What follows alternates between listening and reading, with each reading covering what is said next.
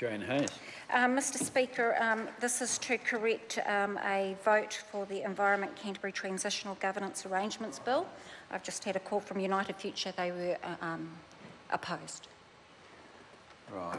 Yeah, can someone... I missed...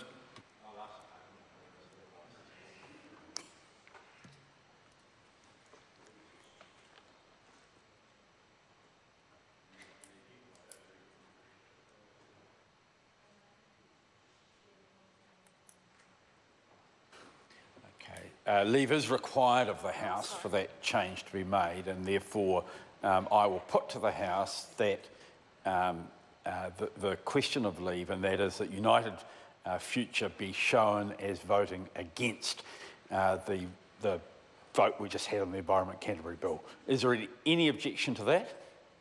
There appears to be none. Jackie Dean. Thank you. Speaking very briefly